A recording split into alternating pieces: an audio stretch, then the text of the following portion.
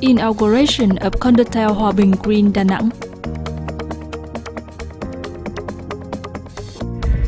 Đà Nẵng continues to launch new flight routes. Live Dance Festival takes place in Đà Nẵng. The RT News is happy to have you watching today. On October the 1st morning, Condotel Hòa Bình Green Đà Nẵng was officially inaugurated and put into operation, becoming the sky-high building with a record construction speed in Vietnam and is the largest Condotel project in Đà Nẵng to welcome the APEC Economic Leaders Week 2017. Condotel Hòa Bình Green Đà Nẵng consists of two 27-story towers with more than 1,600 hotel rooms and apartments and a variety of recreational, leisure and entertainment facilities. The project has a favorable location near Thuận Phước Bridge with easy access to Đà Nẵng International Airport, City Center, Mỹ Khê Beach and Hội An Anson Town. Imitating the model of Marina Bay Sands complex in Singapore, the rooftop swimming pool of this Condotel is the first swimming pool plated with gold in Vietnam. Hòa Bình Green Đà Nẵng is the only Condotel in Vietnam that is operated by the world's prestigious real estate management group, The Ascot.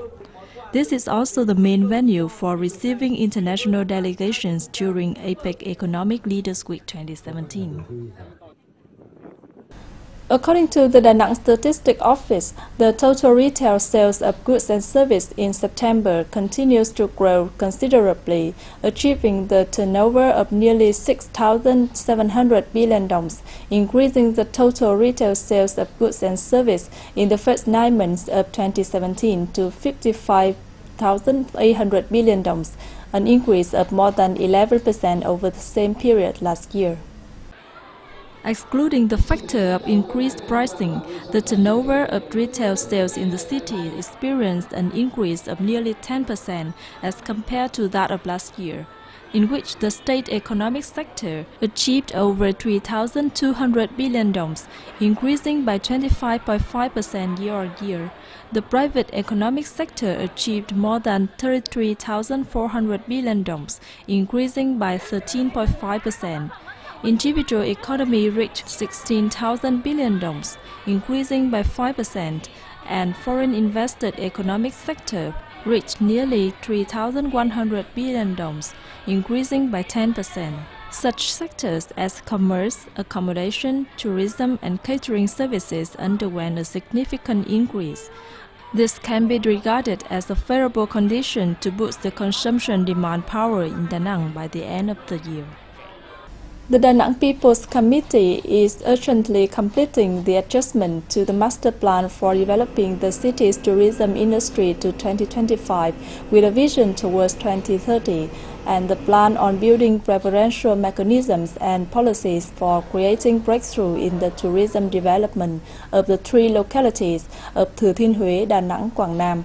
In addition, the city's tourism industry is continuing to conduct the market research, promoting the domestic market and key foreign markets including Northeast Asia, Southeast Asia, promoting exploitation of the potential international markets such as France, Germany, the UK, Australia, North America, and the new market of India. From now until the end of this year, Đà Nẵng will continue promoting and launching new international flight routes from the key foreign markets to Đà Nẵng in order to stimulate tourism demand.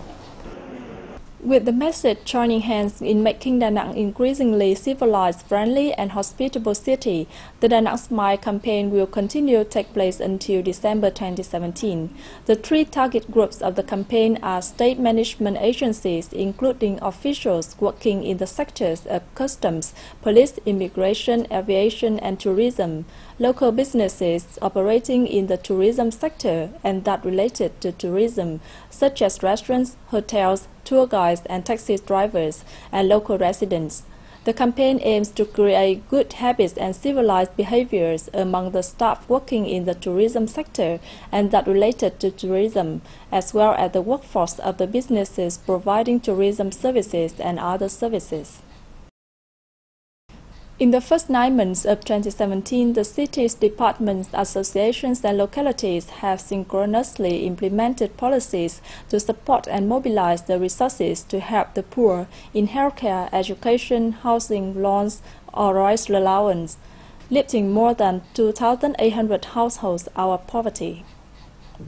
In 2017, the City People's Committee delegated to the Social Policy Bank Đà Nẵng branch more than 70 billion đồng to create favorable conditions for poor, near-poor households and those who have just been out of poverty to access to loans to switch to new type of production.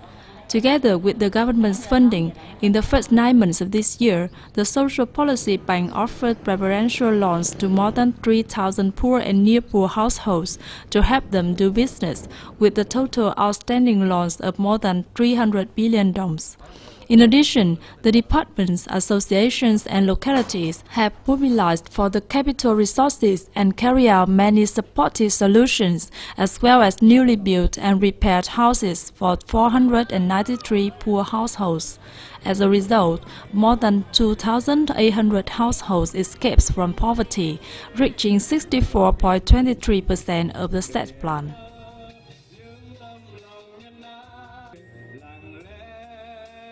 After 10 years of testing, the Ho Chi Minh City Pasteur Institute is in the process of evaluating the safety and efficacy of dengue fever vaccine in the third stage of the experimental clinical project with more than 2,300 children.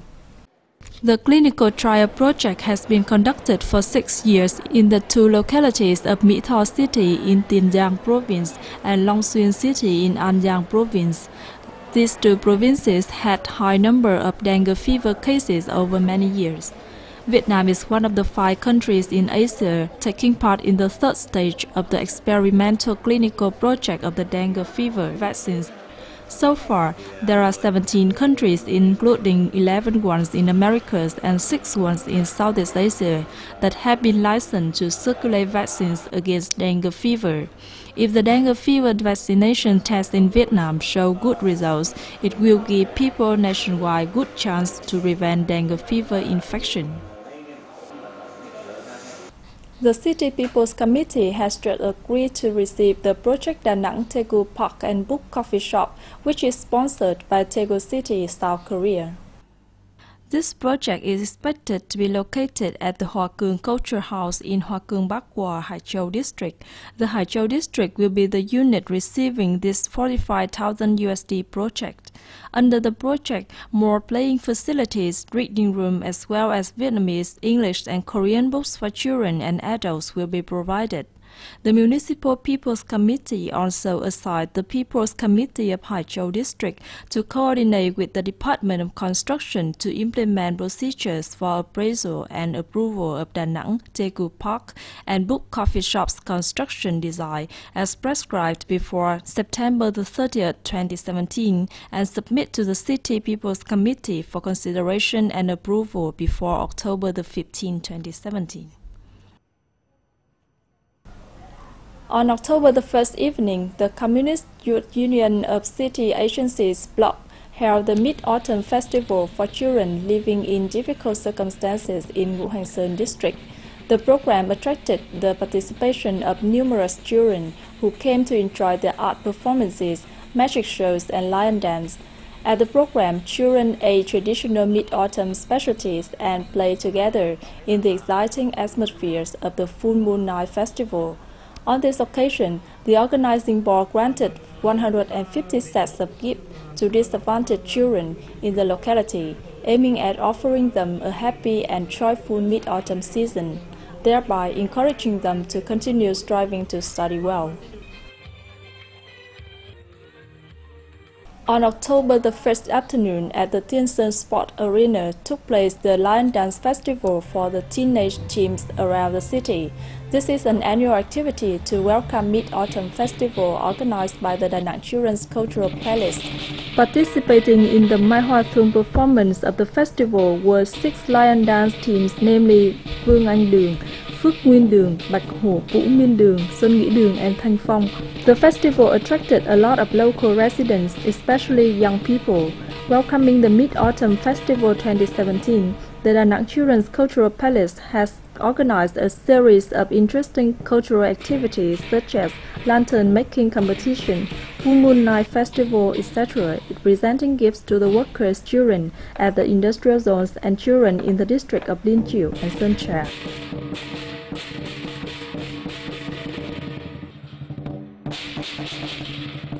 That's the end of today's news. Please remember to check out drt.danang.vn for more news and updates. Thank you for being with us and goodbye for now.